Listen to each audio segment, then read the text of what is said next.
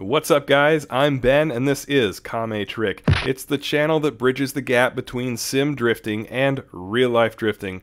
And welcome back to another video on how to get into sim drifting in Assetto Corsa with mods. This playlist is going to show you everything you need to know to have an awesome sim drifting experience in Assetto Corsa.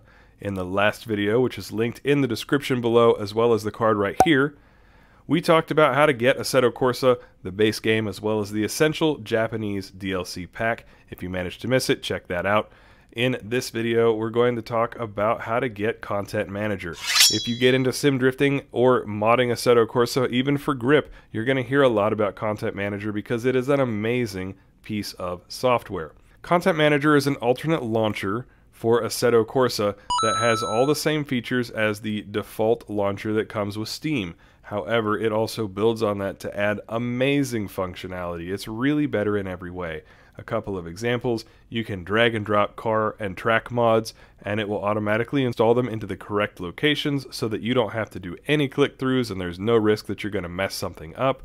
It also has custom shaders patch, which is an entire weather and visual upgrade for Assetto Corsa that brings it from looking like a dusty several-year-old title to looking like something really competitive with fairly modern graphics. You're going to get beautiful smoke options like you'd see in Formula Drift. You're going to get sparks flying off the cars, dynamic lighting, night driving, rain effects for in-car view, all the cool videos that you see online that made you get interested in sim drifting, including mine, hopefully.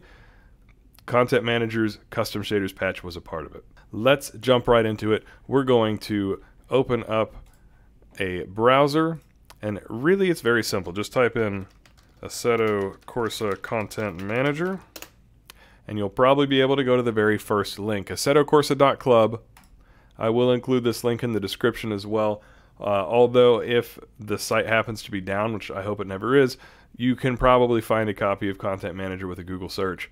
So it's going to tell you a little bit about the features of Content Manager, which you can see on your own time. Really, I'm trying to keep this video to the point. So your option is to download the light version. Now the light version does lack a couple of features which they describe right here. You won't have access to new features, work in progress sections, or pre-release builds. But first you download the light version. So we'll go download directly. You're going to open up your desktop. We'll just save it right there. Now you can use Content Manager's light version as is for free.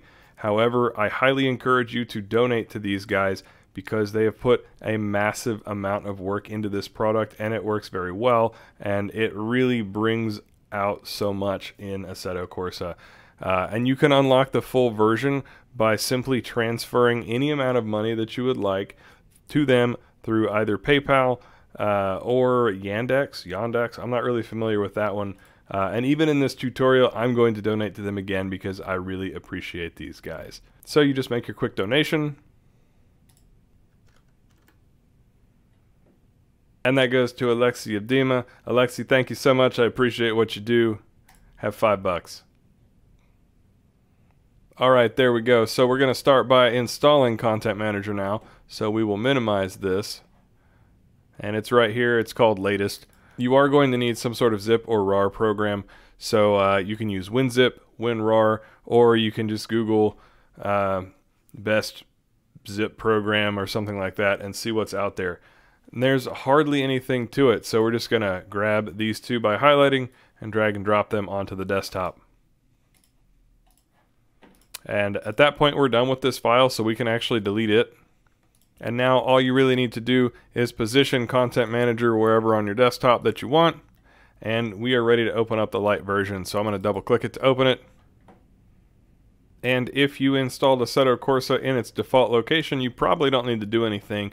But here's what we're looking at. You need to tell it where your Assetto Corsa root folder is. If you don't know what the root folder is, watch my last video because I explained that. That's basically where your Assetto Corsa main game files are stored. You're going to put in your Steam ID if you wish. I like to do that. You'll put in your username, and then if you want, you can create a start menu shortcut. There are a couple of additional plugins here, so like 7-Zip, for example, is one of those archive and unzip programs I was just talking about. I don't use any of these, but if you want to get them, you certainly can. I'll leave it up to you to do some research on that, but it is not necessary in order to enjoy a rad sim drifting experience. So all this is good. We're going to click OK. And now Content Manager is going to open up. Now, let's close it and reopen it because I want you guys to see this. So we'll click. Bam. Look at how fast that is. Way faster than the Steam launcher for one thing. And basically, if you want to drive right now, then you're going to go in and bind all your stuff. We'll show you that in the next video. But to round out this one, I'm going to show you how to switch to the full version. So you're going to go to your email from which you made that PayPal donation. And when you get to your email, you'll see that Ilya will have emailed you your AC Content Manager app key. This is an automated email, so it should come almost immediately after you make your donation.